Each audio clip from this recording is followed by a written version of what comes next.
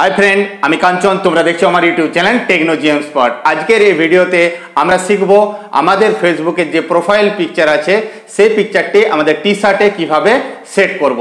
তো সময় নষ্ট না করে দেখে নি বা শিখে নি কিভাবে এই ভাইরাল ট্রিকটি আমরা অ্যাপ্লাই করতে পারি। ট্রিকটি কিভাবে করব তা জানার জন্য আমরা চলে এলাম মোবাইল স্ক্রিনের দিকে। এই ট্রিকটি অ্যাপ্লাই করার জন্য আমাদের যে ফেসবুক তার প্রোফাইল পিকচার লাগবে। তাই আমি ফেসবুক ওপেন করে আমি প্রোফাইল পিকচারটার স্ক্রিনশট নিয়ে নিচ্ছি। স্টেপ বাই স্টেপ তোমরা দেখে নাও কিভাবে আমি কাজটা করছি। তো আমার স্ক্রিনশট নেওয়া হয়ে গেছে। এরপর আমি ফেসবুক বন্ধ করলাম। তারপর আমাদের একটি ফটো এডিটিং অ্যাপের প্রয়োজন হবে। আমি ইউজ করছি পিক্সআর্ট। আমি পিক্সআর্ট ওপেন করলাম।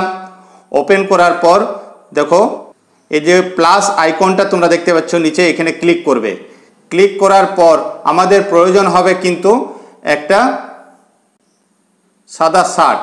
তো আমার এটা ডাউনলোড করা আছে, তোমরা কিন্তু গুগল থেকে ডাউনলোড করে নেবে। এই শার্টটি আমি টি-শার্টটি এর উপর আমি আমার প্রোফাইল পিকচার এডিট করব।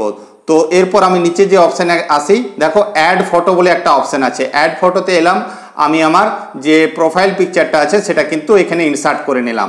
ইনসার্ট করে নেওয়ার পর এটা একটু বড় করলাম এবং প্রয়োজন মতো এটা আমি ক্রপ করে নিলাম। যতটা আমার দরকার ততটা আমি রেখে দিলাম। দেন টিক চিহ্নে আমি ক্লিক করলাম। এরপর দেখো একটু সাইডে আমরা বড় করব প্রয়োজন মতো। বড় করার পর দেখো আমার যে টি-শার্টটা আছে সেটা কিন্তু ঢেউ কানানো এবং আমার যে পিকচারটা আছে সেটা কিন্তু সোজাসুজি, তাহলে এটা কিন্তু ম্যাচিং হচ্ছে না। ম্যাচিং করার জন্য চলে আসি আমরা একটু নিচের দিকে। যেসো তো ব্লেড বলে একটা অপশান আছে, এখানে ক্লিক করবে। ব্লেডে ক্লিক করার পর দেখো মাল্টিপ্লাই, এখানে ক্লিক করার পর তোমরা টিক চিহ্নে ক্লিক করে দেবে।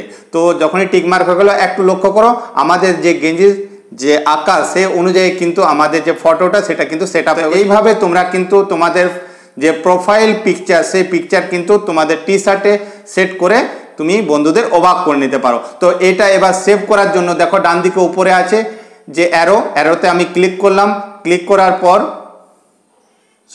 অ্যারোতে ক্লিক করলাম। ক্লিক করার পর দেখো নিচে আছে একটা অপশান সেভে যখন আমি ক্লিক করলাম, তারপর সেভে ক্লিক করার পর দেখো আমাকে গ্যালারি সিলেক্ট করতে হবে।